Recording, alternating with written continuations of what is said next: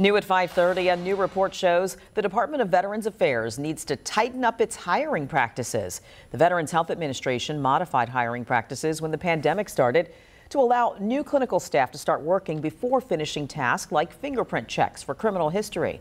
But now the Government Accountability Office points out the VHA doesn't accurately track those tasks, making it difficult to ensure that staff members are qualified.